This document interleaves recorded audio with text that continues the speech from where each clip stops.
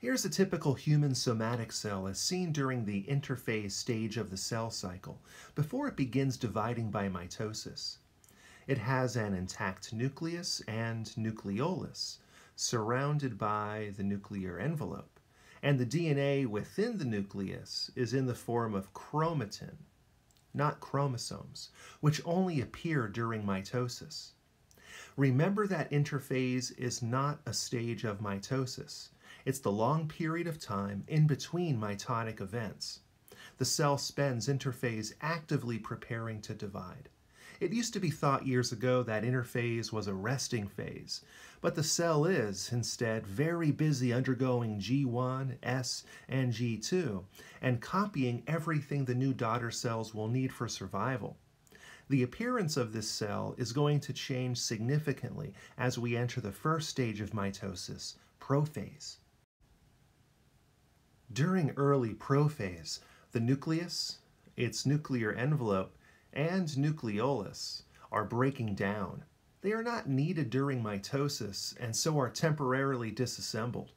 The cell is getting rid of anything it doesn't need so it can devote all of its resources to cell division.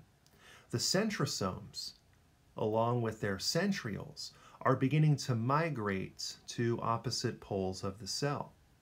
The centrioles are synthesizing microtubules that will soon play a major role in mitosis.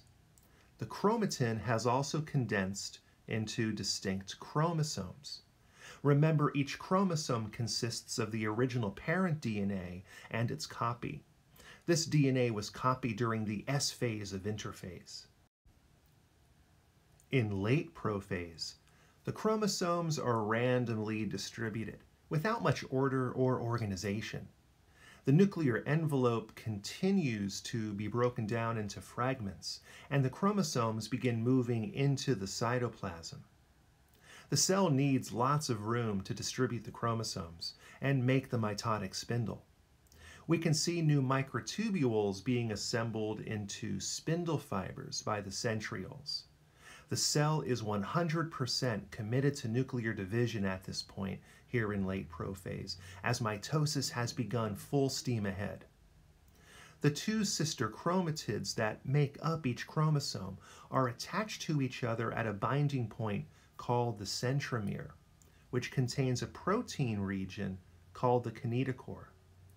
As the centrosomes have now migrated to opposite poles of the cell, the spindle fibers produced from the centrioles attach to the kinetochores and drag the sister chromatids toward the middle of the cell, the equatorial region, in preparation for the next stage of mitosis. In metaphase, the second stage of mitosis, the mitotic spindle is completed and resembles a top-shaped apparatus that looks like an American football. The tapered endpoints are at the centrosome regions, and its wider middle region is where the chromosomes are brought to and lined up at the metaphase plates. The asters are collections of short microtubules arranged at the centrosomes that help attach the spindle to the cell membrane so it is properly aligned on its vertical and horizontal axes. There is lots of order and symmetry during metaphase.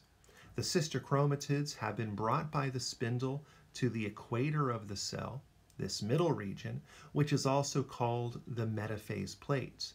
Remember that meta is in the middle. The spindle is arranged along both its axes, and the sister chromatids are lined up along their axis. The cell is preparing for the separation of the sister chromatids in the next stage of mitosis, anaphase. If the spindle complex is off-center, if it's tilted in any direction or out of alignment, then there won't be an even separation of the sister chromatids. There will be extra DNA ending up in one daughter cell and less DNA in the other daughter cell.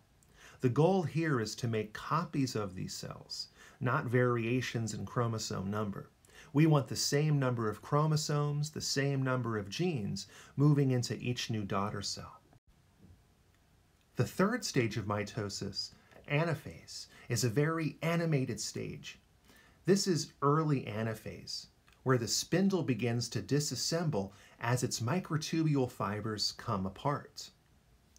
The sister chromatids detach from their centromeres and are dragged to opposite poles of the cell, moving toward their respective centrioles and centrosomes.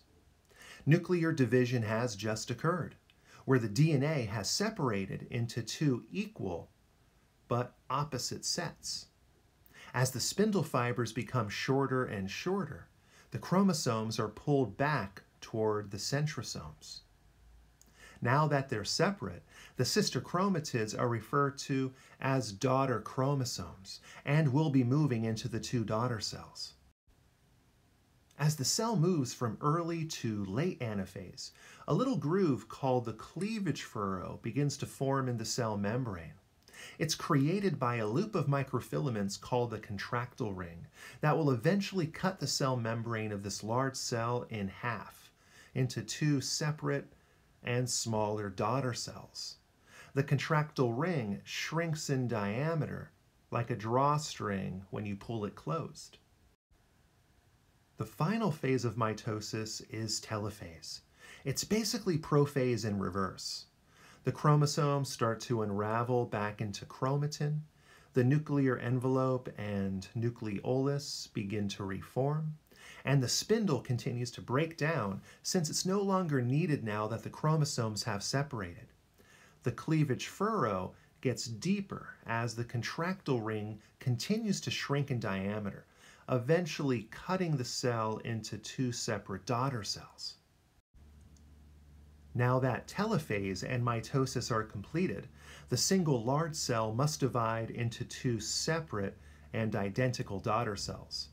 This is carried out through the process of cytokinesis, the division of the cytoplasm, where the large volume of cytoplasm in one cell is separated into two smaller volumes. The resulting daughter cells receive all of the organelles, proteins, and ribosomes that they need to begin their independent lives. In cytokinesis, the cleavage furrow gets deeper and deeper until the cell membrane is cut in half by the contractile ring and the two daughter cells are separate. This action is similar to slicing a soap bubble in half using a loop of string. The cell membranes quickly close so the daughter cells won't burst.